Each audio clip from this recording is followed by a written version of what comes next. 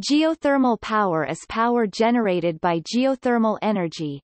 Technologies in use include dry steam power stations, flash steam power stations and binary cycle power stations. Geothermal electricity generation is currently used in 26 countries, while geothermal heating is in use in 70 countries. As of 2015, worldwide geothermal power capacity amounts to 12.8 gigawatts (GW), of which 28% or 3,548 megawatts (MW) are installed in the United States. International markets grew at an average annual rate of 5% over the 3 years to 2015, and global geothermal power capacity is expected to reach 14.5 to 17.6 gigawatts by 2020.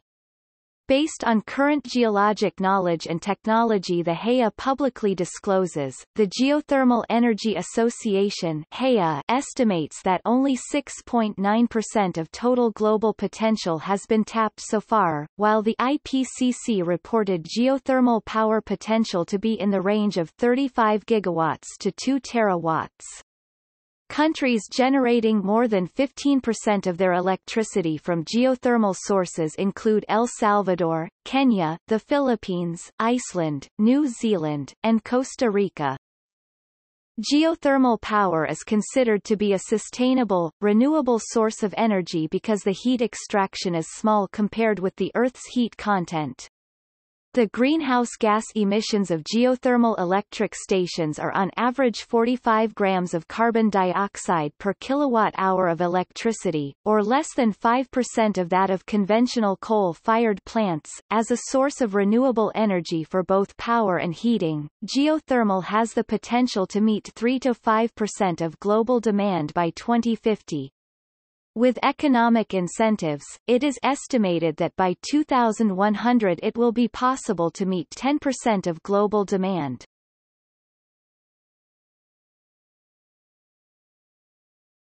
Topic: History and development.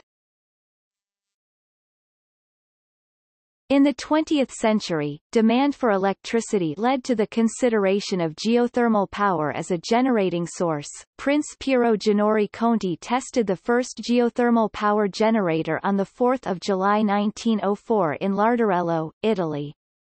It successfully lit 4 light bulbs. Later, in 1911, the world's first commercial geothermal power station was built there. Experimental generators were built in Beppu, Japan and the Geysers, California, in the 1920s, but Italy was the world's only industrial producer of geothermal electricity until 1958. In 1958, New Zealand became the second major industrial producer of geothermal electricity when its Wairākei station was commissioned. Wairākei was the first station to use flash steam technology. Over the past 60 years, net fluid production has been in excess of 2.5 cubic kilometers.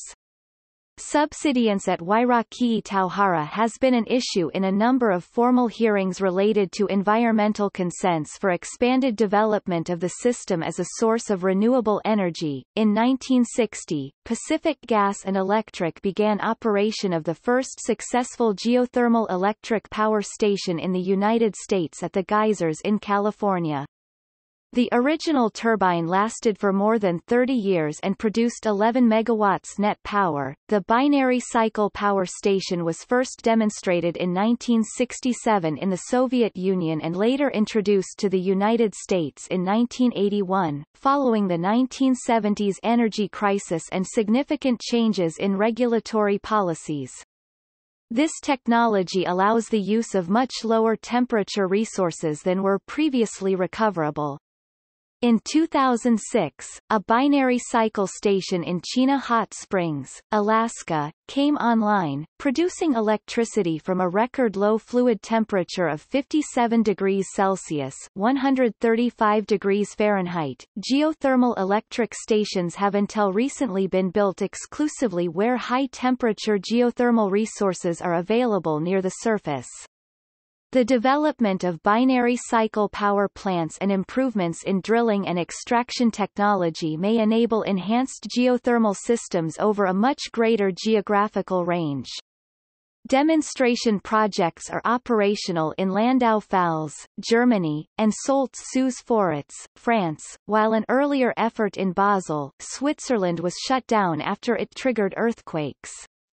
Other demonstration projects are under construction in Australia, the United Kingdom, and the United States of America. The thermal efficiency of geothermal electric stations is low, around 7 to 10%, because geothermal fluids are at a low temperature compared with steam from boilers.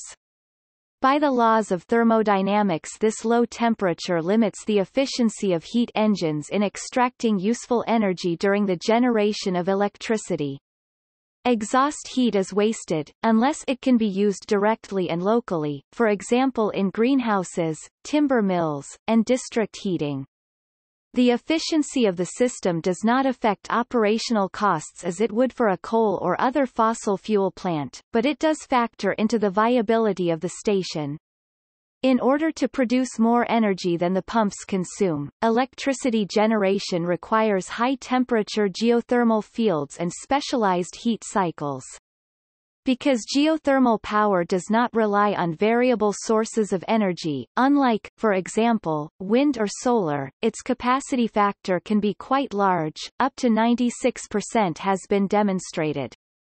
However, the global average capacity factor was 74.5% in 2008, according to the IPCC.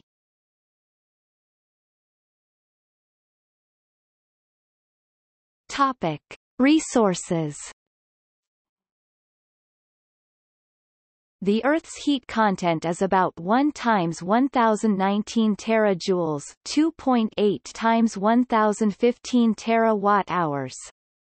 This heat naturally flows to the surface by conduction at a rate of 44.2 terawatts and is replenished by radioactive decay at a rate of 30 terawatts. These power rates are more than double humanity's current energy consumption from primary sources, but most of this power is too diffuse, approximately 0.1 with M2 on average, to be recoverable. The Earth's crust effectively acts as a thick insulating blanket which must be pierced by fluid conduits of magma, water or other, to release the heat underneath. Electricity generation requires high-temperature resources that can only come from deep underground. The heat must be carried to the surface by fluid circulation, either through magma conduits, hot springs, hydrothermal circulation, oil wells, drilled water wells, or a combination of these. This circulation sometimes exists naturally where the crust is thin, magma conduits bring heat close to the surface, and hot springs bring the heat to the surface. If no hot spring is available, a well must be drilled into a hot aquifer. Away from tectonic plate boundaries, the geothermal gradient is 25 to 30 degrees Celsius per kilometer (km) of depth in most of the world, so wells would have to be several kilometers deep to permit electricity generation. The quantity and quality of recoverable resources improves with drilling depth and proximity to tectonic plate boundaries. In ground that is hot but dry, or where water pressure is inadequate, injected fluid can stimulate production. Developers bore 2 holes into a candidate site, and fracture the rock between them with explosives or high-pressure water. Then they pump water or liquefied carbon dioxide down one borehole, and it comes up the other borehole as a gas. This approach is called hot-dry rock geothermal energy in Europe, or enhanced geothermal systems in North America. Much greater potential may be available from this approach than from conventional tapping of natural aquifers. Estimates of the electricity generating potential of geothermal energy vary from 35 to 2,000 gigawatts depending on the scale of investments. This does not include non-electric heat recovered by cogeneration, geothermal heat pumps and other direct use. A 2006 report by the Massachusetts Institute of Technology (MIT) that included the potential of enhanced geothermal systems estimated that investing $1 billion in research and development over 15 years would allow the creation of 100 gigawatts of electrical generating capacity by 2050 in the United States alone. The MIT report estimated that over 200 times 109 terajoules, 200 ZJ, 5.6 times 107 terawatt-hours would be extractable, with the potential to increase this to over 2000 ZJ with technology improvements, sufficient to provide all the world's present energy needs for several millennia. At present, geothermal wells are rarely more than 3 kilometers (1.9 miles) deep. Upper estimates of geothermal resources assume wells as deep as 10 kilometers (6.2 miles). Drilling near this depth is now possible in the petroleum industry, although it is an expensive process. The deepest research well in the world, the Kola Superdeep Borehole (KSDB-3), is 12.261 kilometers (7.619 miles) deep. This record has recently been imitated by commercial oil wells, such as Exxon's Z12 well in the Chivo field, Sakhalin. Wells drilled to depths greater than 4 kilometers (2.5 miles) generally incur drilling costs in the tens of millions of dollars. The technological challenges are to drill wide bores at low cost and to break larger volumes of rock. Geothermal power is considered to be sustainable because the heat extraction is small compared to the Earth's heat content, but extraction must still be monitored to avoid local depletion. Although geothermal sites are capable of providing heat for many decades, individual wells may cool down or run out of water. The three oldest sites, at Larderello, Wairaki, and the geysers have all reduced production from their peaks. It is not clear whether these stations extracted energy faster than it was replenished from greater depths, or whether the aquifers supplying them are being depleted. If production is reduced, and water is reinjected, these wells could theoretically recover their full potential. Such mitigation strategies have already been implemented at some sites.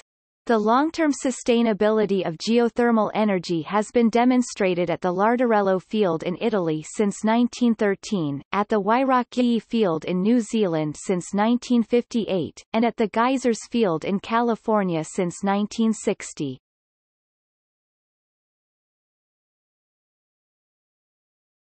Topic: Power station types.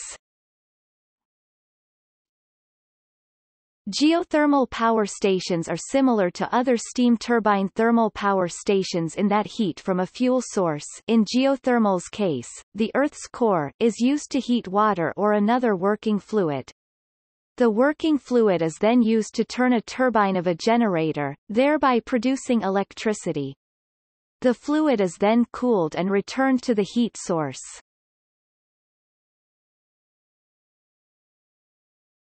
Topic: Dry steam power stations. Dry steam stations are the simplest and oldest design. This type of power station is not found very often, because it requires a resource that produces dry steam, but is the most efficient, with the simplest facilities. In these sites, there may be liquid water present in the reservoir, but no water is produced to the surface, only steam. Dry steam power directly uses geothermal steam of 150 degrees Celsius or greater to turn turbines.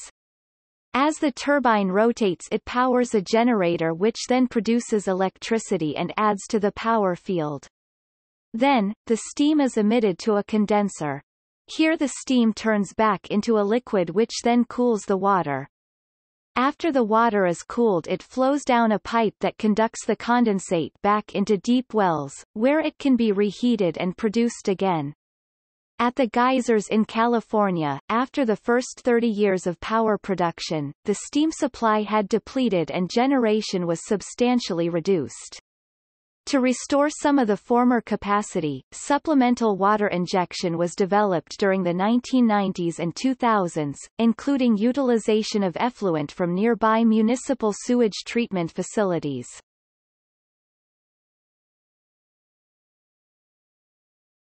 Topic: Flash steam power stations. Flash steam stations pull deep, high-pressure hot water into lower-pressure tanks and use the resulting flashed steam to drive turbines. They require fluid temperatures of at least 180 degrees Celsius, usually more. This is the most common type of station in operation today. Flash steam plants use geothermal reservoirs of water with temperatures greater than 360 degrees Fahrenheit, 182 degrees Celsius.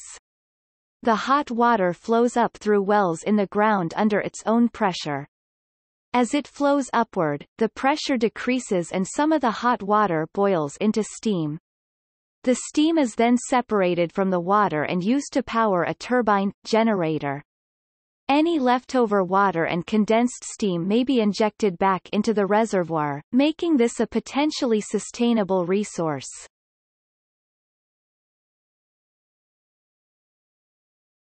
Topic: Binary cycle power stations. Binary cycle power stations are the most recent development, and can accept fluid temperatures as low as 57 degrees Celsius. The moderately hot geothermal water is passed by a secondary fluid with a much lower boiling point than water. This causes the secondary fluid to flash vaporize, which then drives the turbines.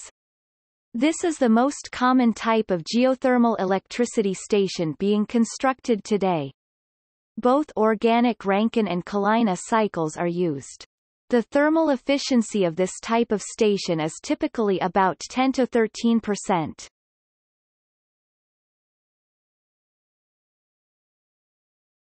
Topic: Worldwide production.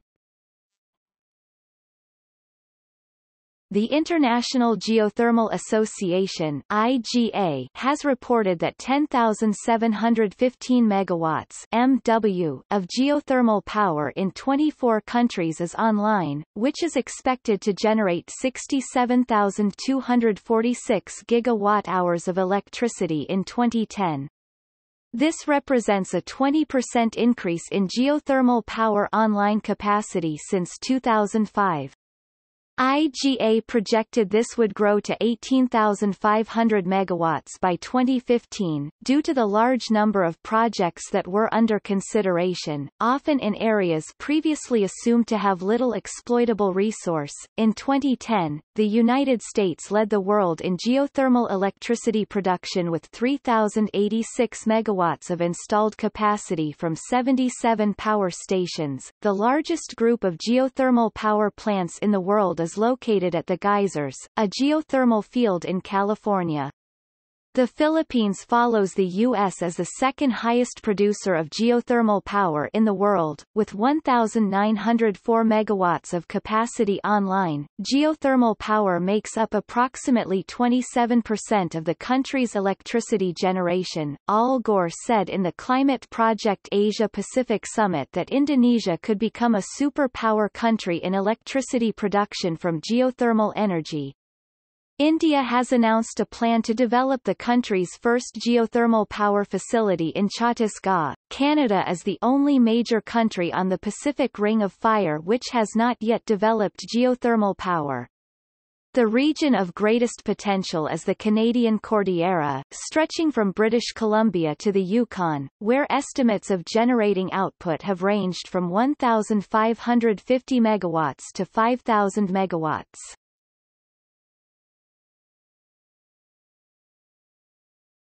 Topic: Utility-grade stations.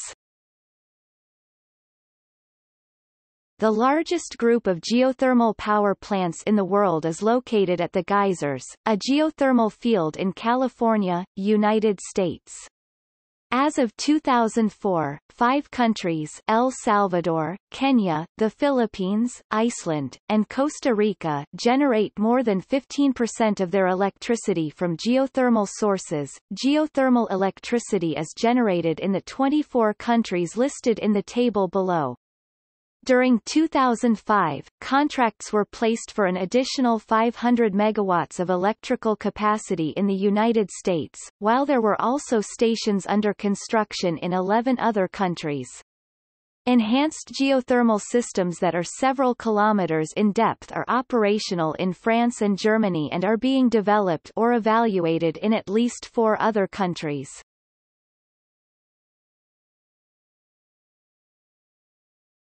Topic: Environmental impact.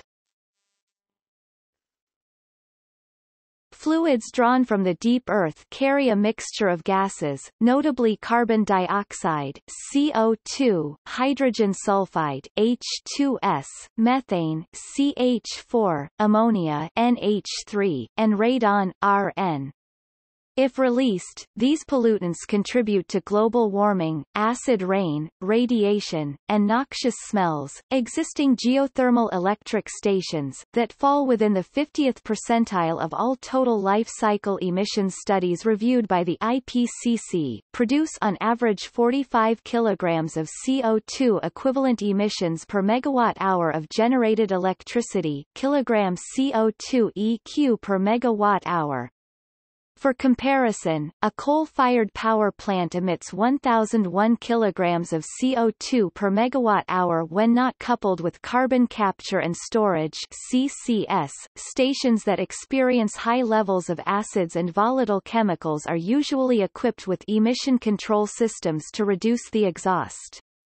Geothermal stations could theoretically inject these gases back into the earth, as a form of carbon capture and storage.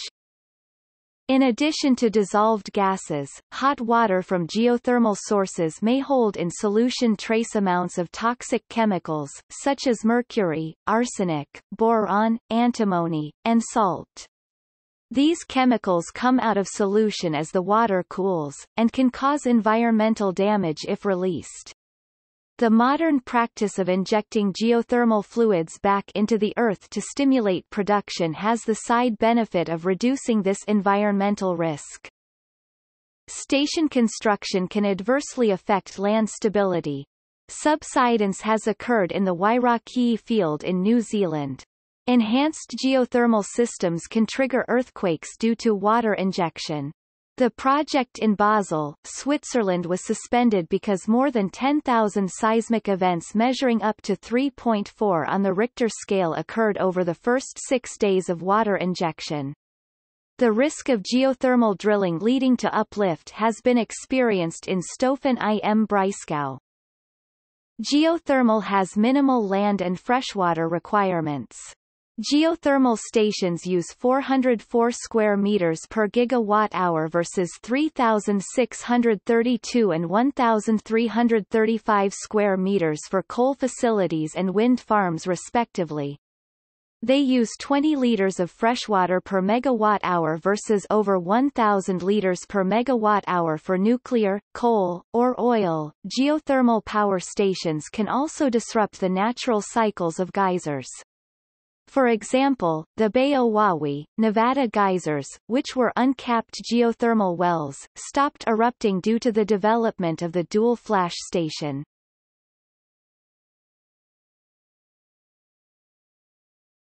Topic: Economics.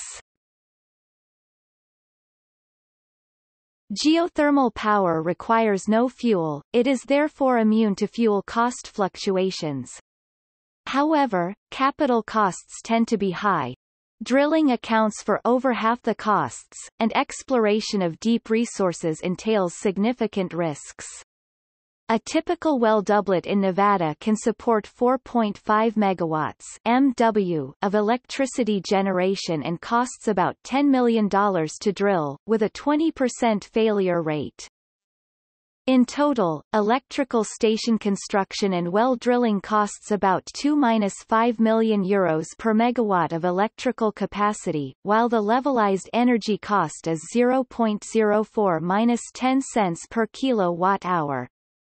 Enhanced geothermal systems tend to be on the high side of these ranges, with capital costs above $4 million per megawatt and levelized costs above $0.054 per kilowatt-hour in 2007. Geothermal power is highly scalable. A small power station can supply a rural village, though initial capital costs can be high. The most developed geothermal field is the geysers in California.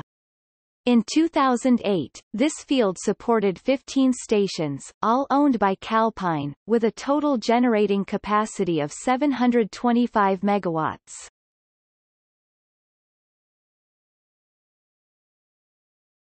Topic. See also: Enhanced geothermal system, Geothermal heating, Hot dry rock geothermal energy, Iceland deep drilling project. List of renewable energy topics by country.